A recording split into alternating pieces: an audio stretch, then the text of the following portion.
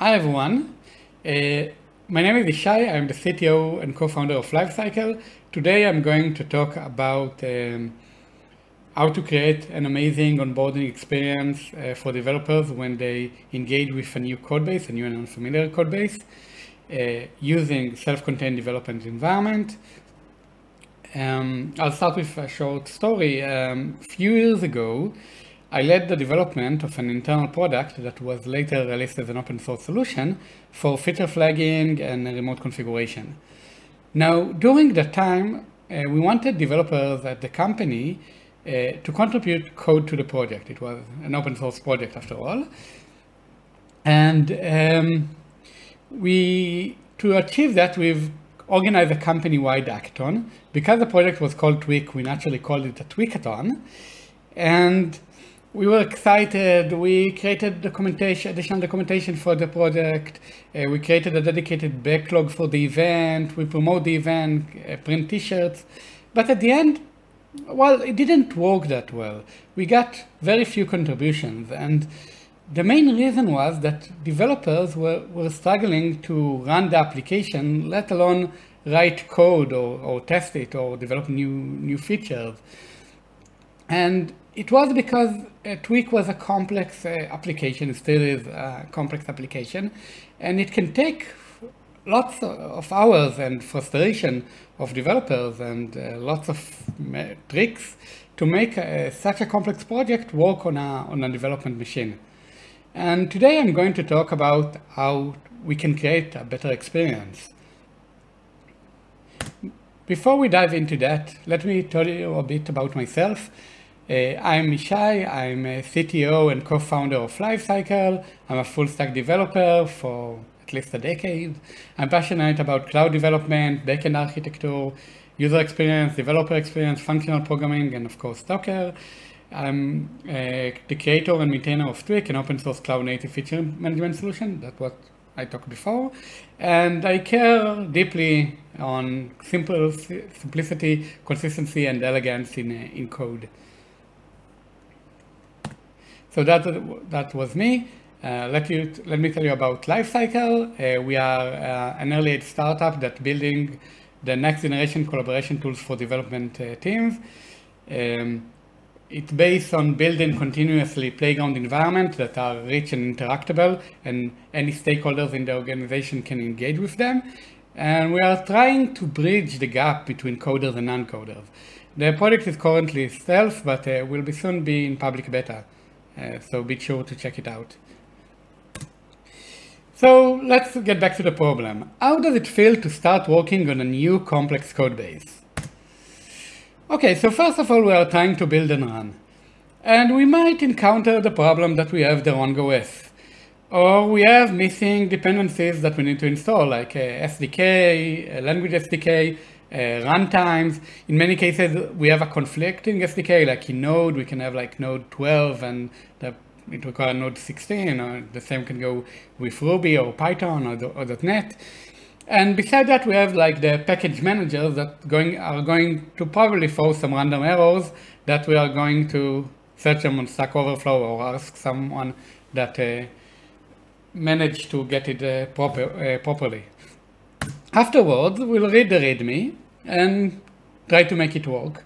We'll run some magic scripts and watch them fail in some cases. We might need to change our host file, install other tools and dependencies or databases or whatever the README required us. And maybe if you in an organization that have lots of security, you might need to install a root CA or something like that. And additionally, afterward, we are trying to develop, but the debugging not necessarily work. Breakpoints are not triggered. The IDE might not have correct autocomplete or dependencies. The code watch rebuild mechanism doesn't work, and we have exhausted our watch files, and we need something like Watchman. At model reloading doesn't work because whatever WebSocket issue or course issue. And maybe we have additional problems with external dependencies that we need to use and connect and configure. And then we get to integration test, and well, that's a whole different nightmare with Selenium and other tools that require much more complex, and they are flaky and not working properly. But the worst part about it, beside all of this, is that usually after a few months of working on a different project, we'll probably need to do it all over and over again. Because the environment change, our computer change, and then we'll be like, again. So why is it so difficult? I mean, all developers love to build tools. I mean, shouldn't we solve this problem? I mean, probably every developer know it to some extension, depending on the complexity of the project they are working. So it's difficult. Part of it is because we have so many tools. We have so many versions of implementation of different SDK and runtimes, different operation systems. We have this work on my machine syndrome, that if it works on my machine, I'm not going to touch it, and well, I'm going to use this old machine that works and install a new developer machine after mine will burn or something. We have vast amount of tool chains and IDE, and they are rapidly changing, and we have new versions. Our development flows are much more complex and can easily break. It's not just building and running. We have debugging, we have watch, we have hot reloading, in some cases we have Docker months. Our developer machines are polluted and overloaded with tools. And yeah, it's a waste of time and lots of frustration. To solve it, I mean, what's the dream of development environment?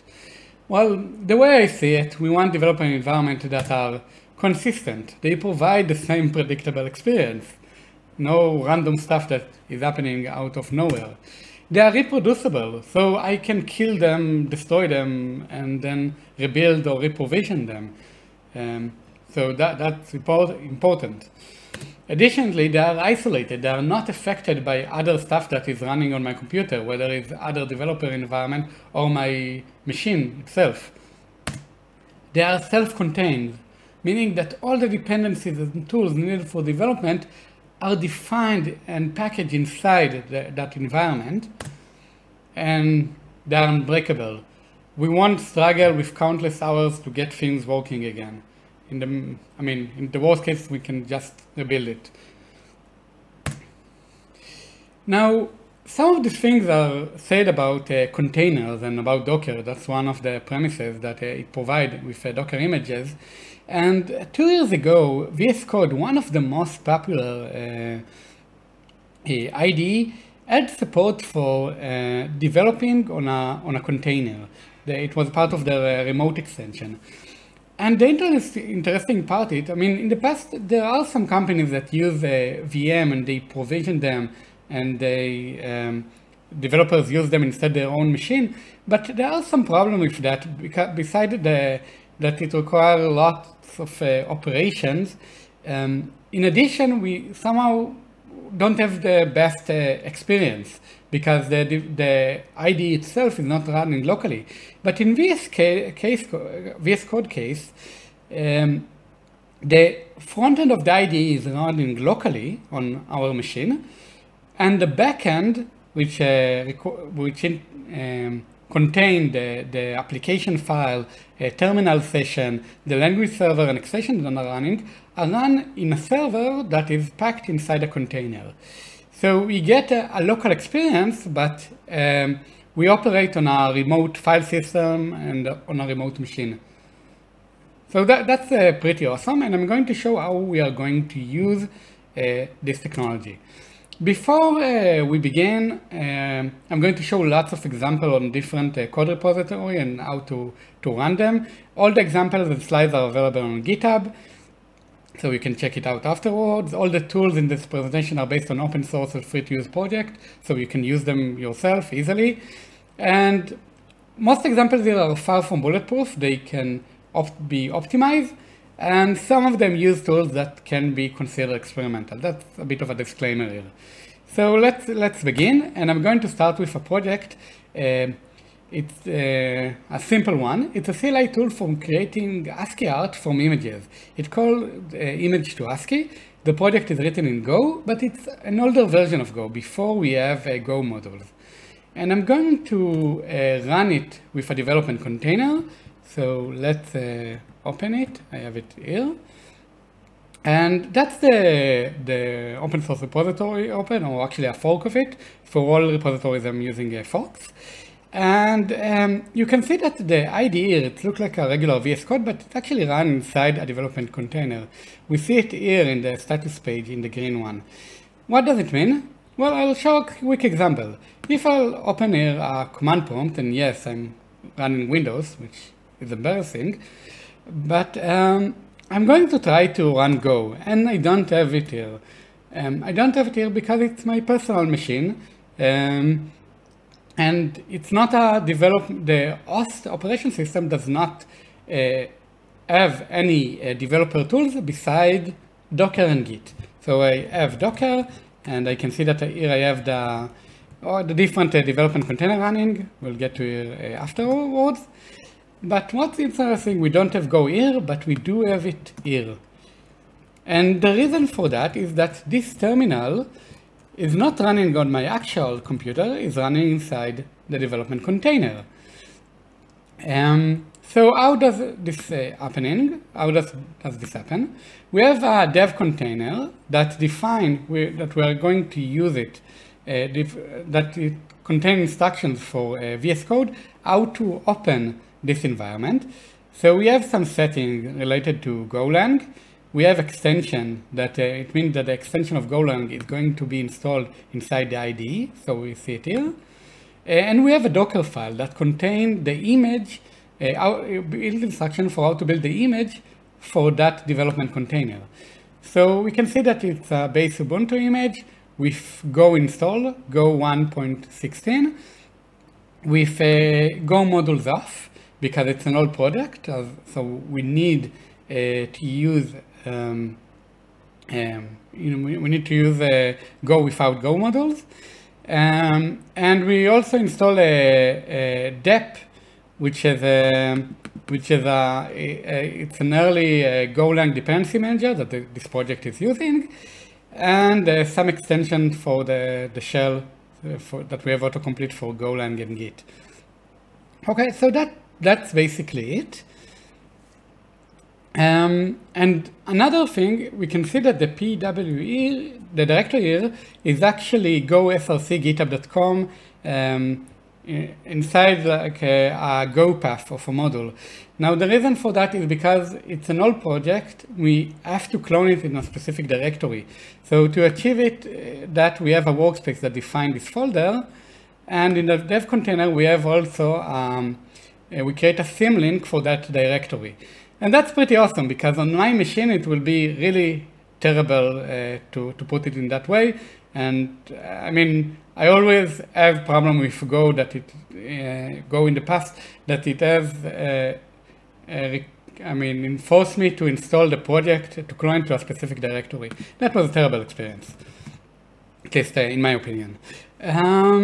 Okay, so we run in the right folder with the right tools. We have also dep, which is for the dependency, for checking the Go dependency here. We have the Go package here. And I'm going to try to run the project. And I'm going to put a URL that I'm going to turn into ASCII. Now it doesn't work because this CLI only works with files. It doesn't work with URLs. So I want to add this feature. So I'll go here to the convert. And you can see that I have autocomplete and everything works properly. Basically, the code that I want to change here is the function that downloads the image. And it's the open image file. Now, I'm not going to do it right now, but believe me, it's only a few lines of code. I'm just going to check out to a branch that I've already implemented it in. Okay, so we can see the open image file as HTTP check, and if so, it downloads the image. Very few lines of code. And then I'm going to try to run it. And we see we have an image. I can also run image of myself here. So everything works properly, and we've added some code, and we have a good experience here. Everything works out of the box, despite this is an older version of Go and Go modules, and we need to insert in the same directory. Actually, in most cases, opening the repository and making it to work properly with the tool can take more time than implementing this small fix. Okay. So let's get back to the presentation. What we've seen here, we saw a development container that is integrated with the SCM. I could do a checkout to a branch. I did remote code editing. I have a remote terminal. And we configured the environment. We set up the runtime SDKs, the shell extension we want, some tricks with environment variable and path, like the Go modules and the symlink. And we defined the extension we need. In this case, a single extension, which is the Golang. So that was simple. Let's try something that is a bit more complex, a web server. So that's a simple Flask app to send email-based email, and based on SendGrid example, we have here some new challenges, such as running and interacting with a server, and managing the applications in Python also, and also managing secrets, because we need to have like SendGrid API key. And I also show how we can debug it. So let's get to the next example, the simple email sender example. So we have here a dev container with Python. We can see that we have the extension of Python. We have a Docker file, and the Docker file, in addition to installing Python, or Python is already installed because it's a base image, we are going to install an additional tool called SOAPs. SOAPs is a tool for encrypting secret, and then we can put them inside the repository. How does it work? Well, I have here the secret encrypted JSON that contains SendGrid API key and mail default sender, and you see that the data is encrypted. We can't use it, but I can decrypt it using SOAPs -d and write it to a .env file. I actually have the script running in the init. So let's do it. And what is happening, the SOAPs YAML definition defines the PGP key that we are supporting. It actually can be not just PGP, it can also connect to a cloud encryption as a service solution, like Azure Key Vault or AWS KMS. And now that created the .env with the right values. To showcase an example how it looks like, I'm going to take another file that we have here, example, and I'm going to decrypt it. We have here some secret number, so I'm going to decrypt. Instead of the secret, I'm going to decrypt example. Oh.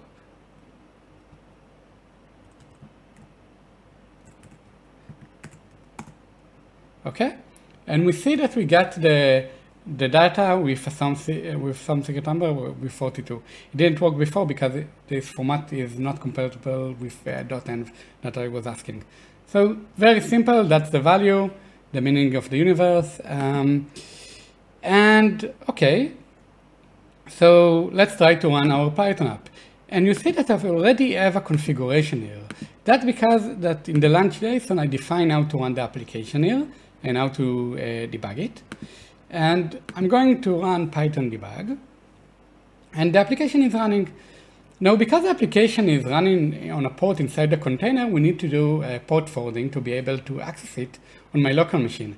So we see that it already did it automatically, but if we look here, we have a port, and we see that port 5000 is bound to port 5000 on my local machine.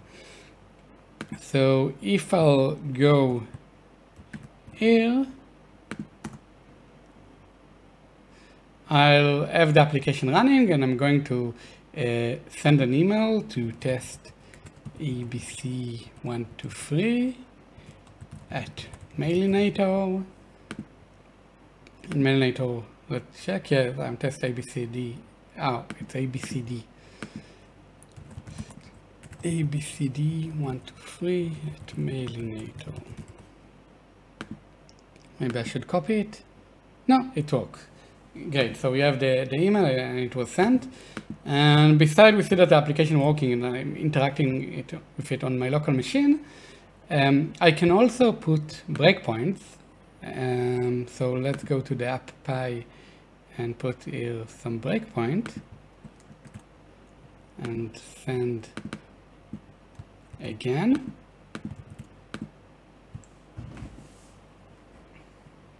And it's stuck probably because of the breakpoint, and we see the breakpoint here. So we have a good debugging experience and it works out of the box, and that's awesome. So let's kill it. Oh, yeah. And let's talk a bit about it. So I'll go back to the slides.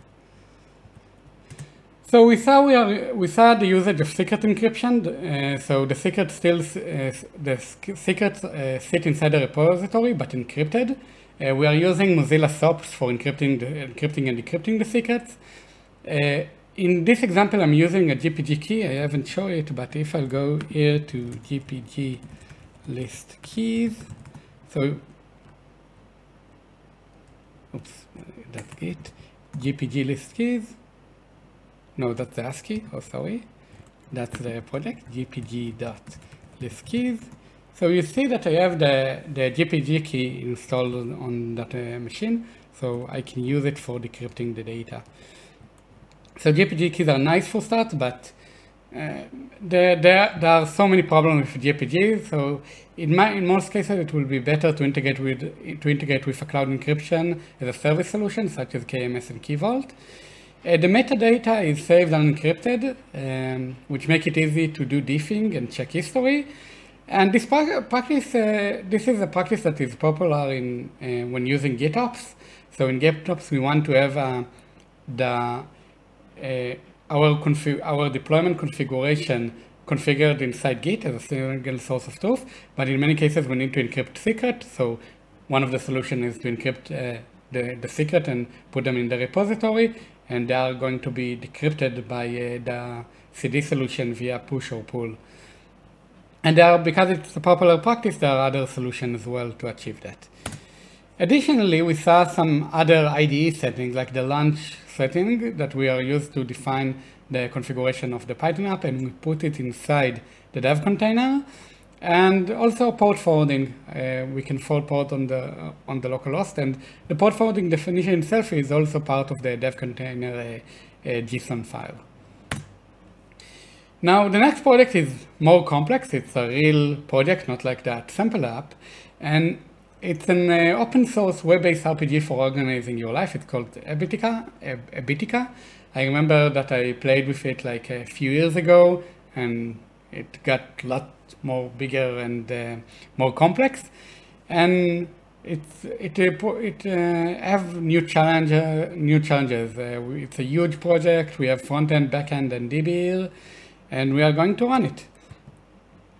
So the first thing we are going to do, because this is a full stack app, instead of running in the dev container a Docker file, we are going to run a Docker compose, which will contain the dependency we have. So we have the dev container of the app here, but additionally we have the DB, Mongo Express for easily viewing the DB documents, and the traffic, which is a reverse proxy. I'll talk about it later, why we need one. Okay, so that's basically our services that we have. In the launch JSON, we have a configuration for the client, the server, Storybook, which is for the UI component, and also files for the documentation site. So I'm going to run every one of them. Let's run the docs, the server. I see that the client and the Storybook are still running, so no need to run them. And let's check it out. So the reason I wanted to use a reverse proxy is because I can, we are running here lots of services, like 4 services, and I want to use only a single port to serve them. So a reverse proxy we can use a reverse proxy for that, and based on the host, we are going to serve the right website. So let's see how it looks like.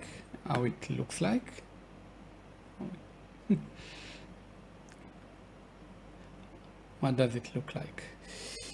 So I'll run them in parallel.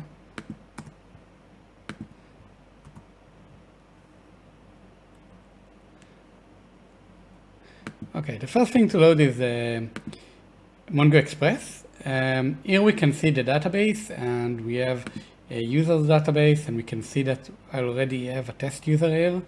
We'll talk a bit about how we have this user. We have the documentation site here, that's also part of the repository, and storybook for looking at the component. And here we have the application itself. I see that I'm already signed in, so I'm going to do a logout and relog in. So how do I have a user in this application? It's pretty simple. When the application is created, I've created a script here that is going, it's like a post create command for the dev container that is going to insert data directly to Mongo. So the data is contain a test user, some task, and some groups data.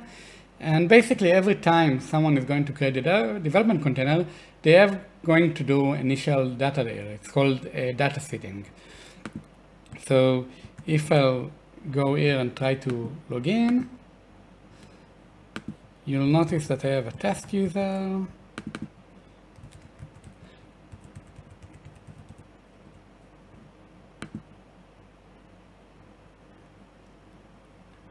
And the application is running. As you've seen before, I have all the user is already initialized with some data. So we'll see a list of tasks here. The page takes some time to load. I think it's like several tens of megabyte, this page. So it can take some time, but here we see the task, and I can change them and some tasks. So that's pretty awesome. And notice that we have 4 different applications that are exposed on the same ports. How does it work? Well, we use a wildcard local DNS, like localtest.me. It means that everything, if I'll put like a command line here, so you'll see that if I'm going to use NS lookup,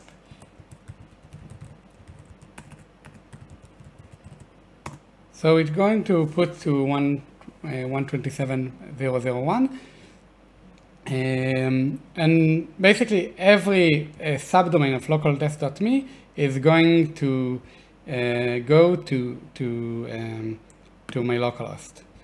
Now, on the localhost I have a single port, but based on the subdomain, I'm routing it to the right place. How does this magic happen? So we are using a tool called Traffic, which is a reverse proxy that have very smart service discovery system. So based on some annotations we add to the Docker Compose, we can define what the host that we want to run and what port we want to expose to traffic. So basically that's what's happening here, and traffic itself is running on port 8000. So I'll just stop the app.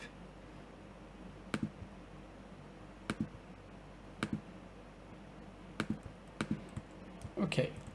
Let's go next. Now the next project, so that we saw a full stack application with Docker Compose, a database. Another thing that I haven't shown, we have here,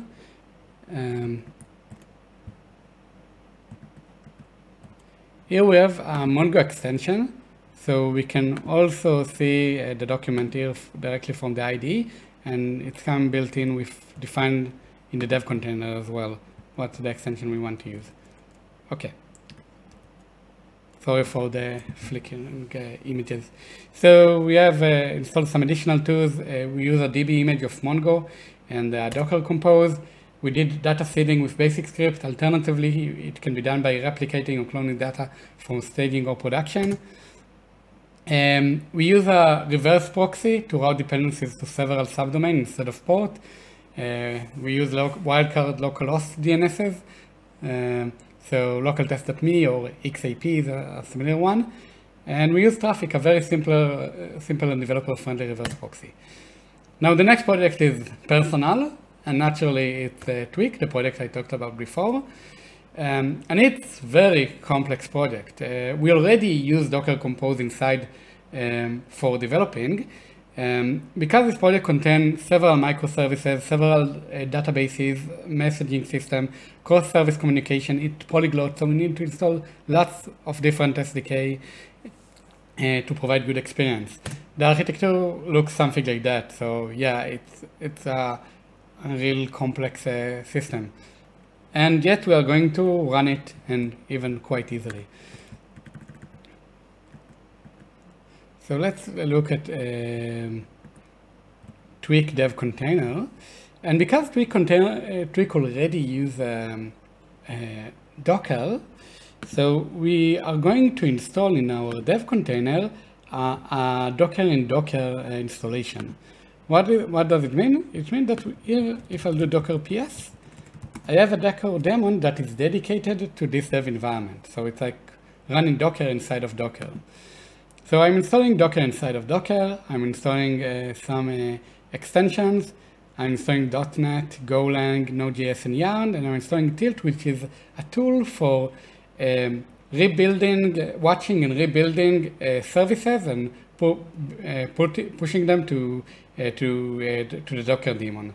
I'll show them in a minute how it looks like. I can run it. A bit like Docker Compose app, but with auto reloading. So we have a dev container. We have all the relevant extensions, one for Golang, for .NET, for Docker itself. We have the extension here, prettier.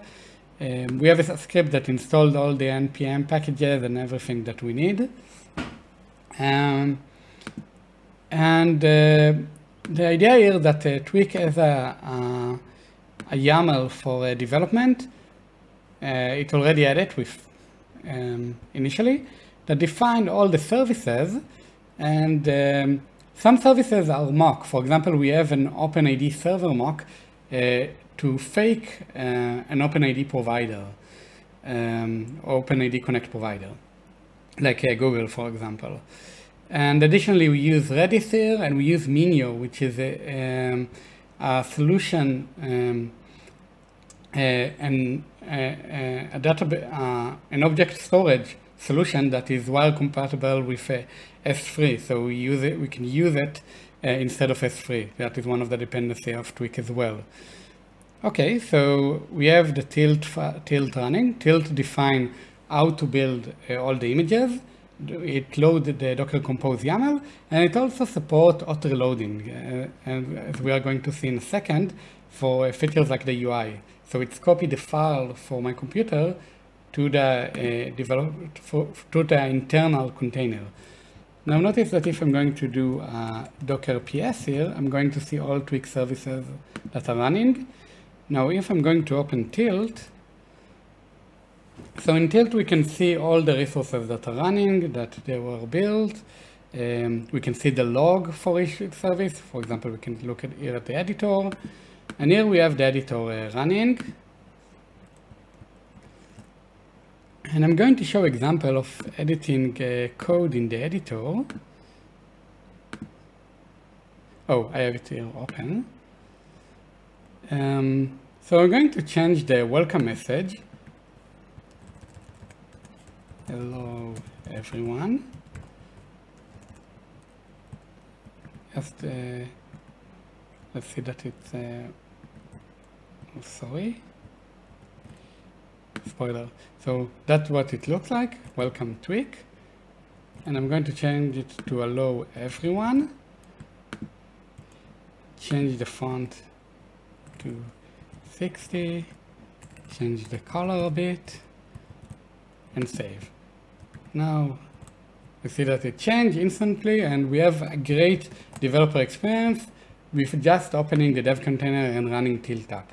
And that's for all the services. And I mean, it's pretty amazing. I wish I have this kind of solution a few years ago. We had so much a better hackathon with it. It's really amazing that you can go to a complex project like Twig and start developing, and everything just work. Not just for the editor, but for all the component as well. Okay. So I'll go back, desktops away to Twig. In this example, we see a Docker in Docker example. There are several techniques for running nested containers.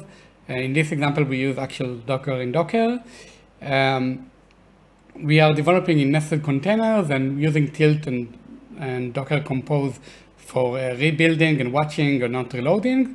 And naturally, because we're running inside containers and our code is run inside development containers that require rebuilding, things will get a bit slower, but it's totally worth it. Additionally, we saw an example of mocking cloud dependencies. So in Twig, we use a Docker image of a database, Redis. In production, we use a cloud solution equivalent. We use a wire-compatible solution to S3. To S3, it's Minio. For OpenID Connect, it's OIDC mock server. We can mock cloud dependency additionally with full frameworks like local stack, or encrypt credentials and connect to dedicated tenants, or do dynamic provisioning. That's also an option if we want to have real cloud dependencies. And I'm going to finish with the last example, which is a KubeCost. It's a tool for managing Kubernetes costs. The reason I'm going to show this example because it uses Kubernetes, so it's pretty cool. And we need Kubernetes, metric server, and Prometheus. So I'm going to turn off Twig because it's quite heavy. And we'll move to the last example. So here I'm in the KubeCost dev container, and you'll notice that I have Kubernetes running here. I have a kubectl, and I have also a Prometheus here. I think that it's in namespace monitoring. Yeah. And it's basically, we have, like before, we have a Docker file, but instead of just installing Docker and Docker in Docker, we install kubectl and Helm, and another cool tool that is called K3D. Now, K3D is a tool for creating clusters of K3s, which is a very lightweight Kubernetes distribution. So we can do like K3D cluster list and see the cluster, and it's actually running inside Docker. So if I'll do a Docker PS, I'll see the K3s images here running. See K3s v1.21. So that's pretty amazing. We have a Kubernetes that runs inside Docker, and we also have a registry for putting the image. So Tilt can integrate it in the build, watch build loop, which is amazing. And we also have a Prometheus YAML that define how to run the Helm chart. So one cool thing about K3s that is it has built-in support for Helm chart is that it has a custom controller and a custom resource that's called Helm chart, and we can declare these Helm charts declaratively. So it's pretty cool. And I'm going to run it the same way. We have a Tilt app. Instead of connecting to the Docker Compose, Tilt interact directly with Kubernetes. So the same rules apply. If I'm going to change code, it's going to rebuild the image. We are going to serve it as well. And just that you notice, we have the contributing guide here. And to build a project, besides we need to install like Kubernetes and Prometheus, we need to build the image, create namespace, apply it, and do like a port forwarding. And every time there's like these manual steps I need to build the image and when I'm developing. But here I'm doing something else completely. I'm going to do it, but everything is happening automatically thanks to Tilt. So that's pretty awesome.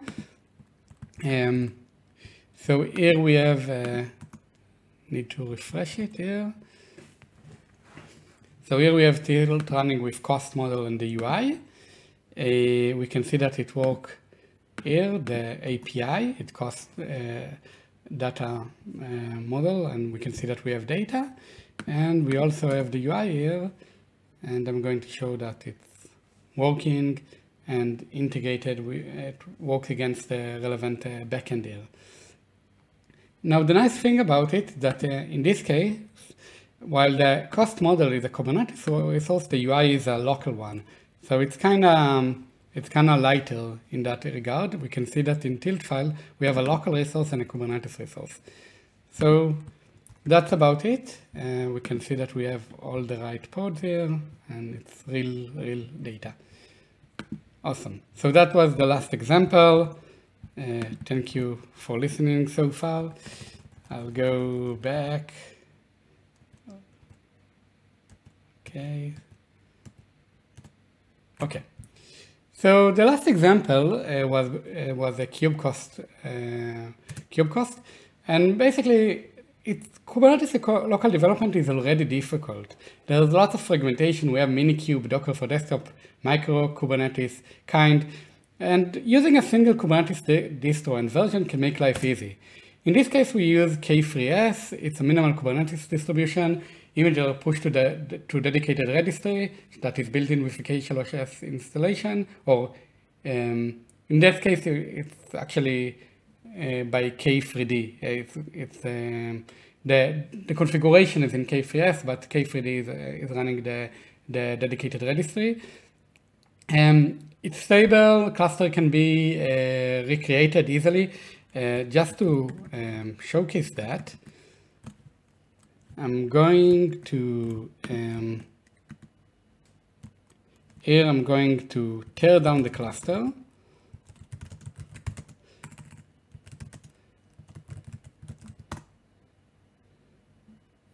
Okay, and I'm going to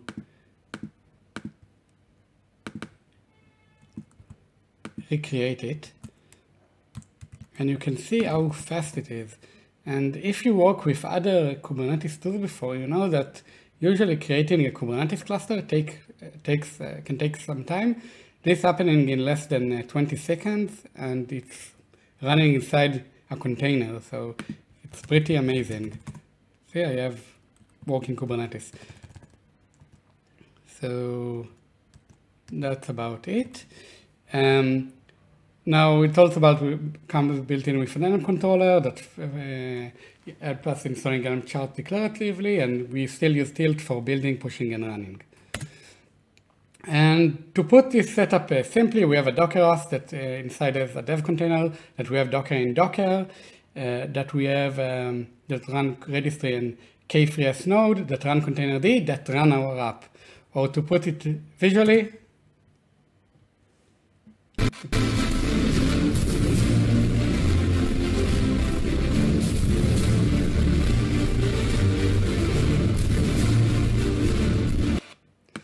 so that's it for the demos. Okay, so we saw containers development environment. The good thing about it that the development environment configuration is also source controlled and correspond to the application code. The developer machine stays clean. It can scale well to multiple environments without conflict. It can run locally or remotely easily because it's based on Docker.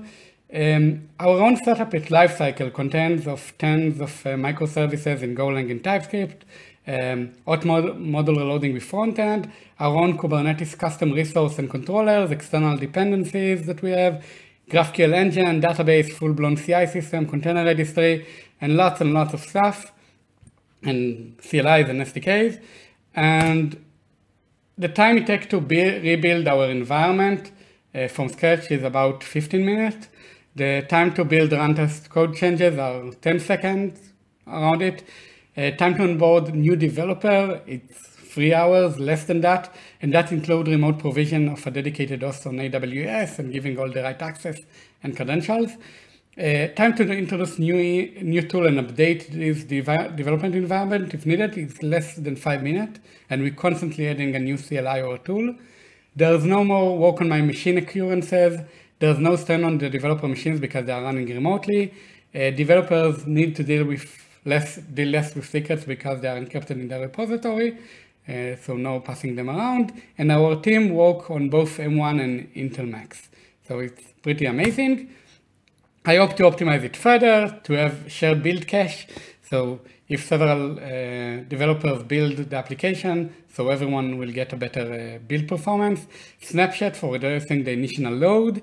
And in the future, use a cloud provider optimized for dev machine in terms of cost, location, hibernation, CPU, RAM, etc.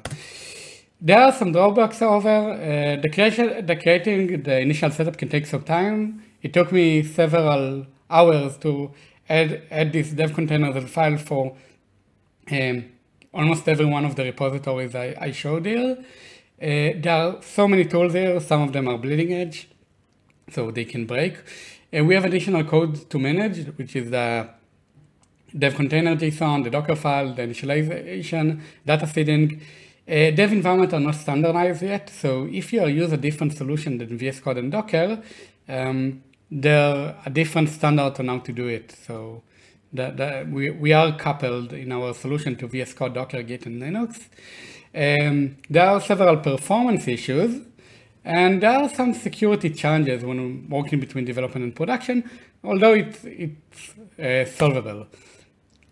Now, can we do it without VS Code? So it's probably possible to use a terminal-based code editor. I haven't used it for that example, but it should work. Also, there's Gitpod.io and FIA that have similar features with a different configuration file called Gitpod YAML. JetBrains is a solution for remote development that you can run a projector inside the application or the VM or the container.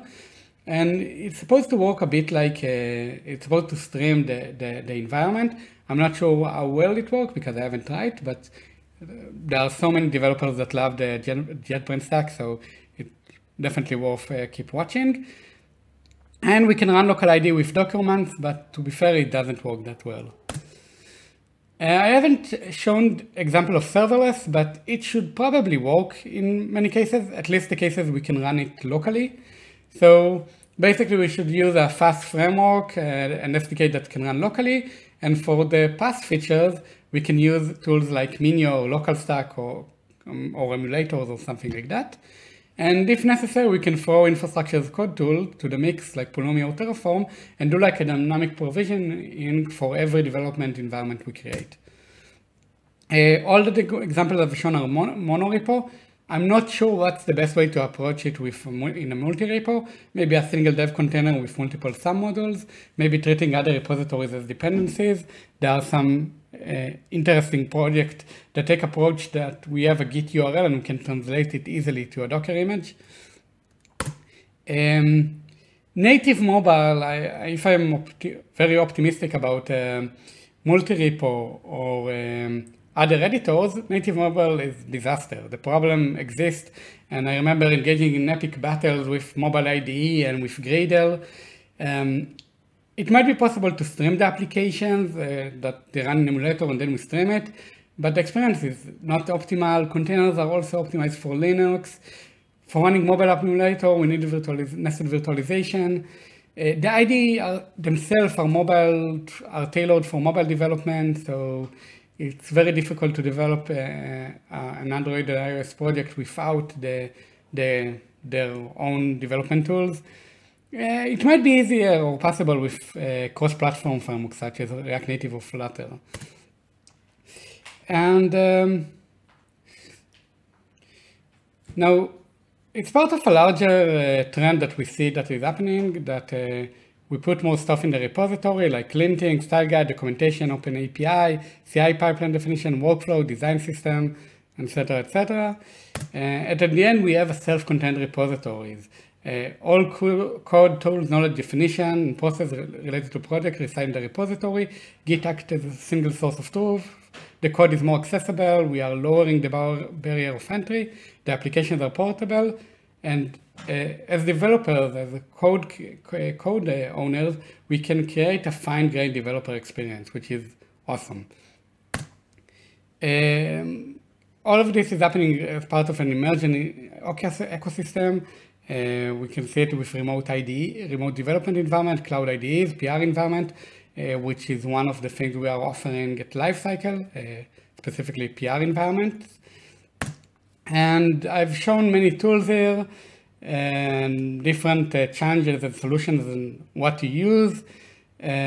All the resources and examples will be uploaded to the talk page and to my to the talk repository and to my Twitter account. So be sure so you can check it out. And thank you very much. Thank you.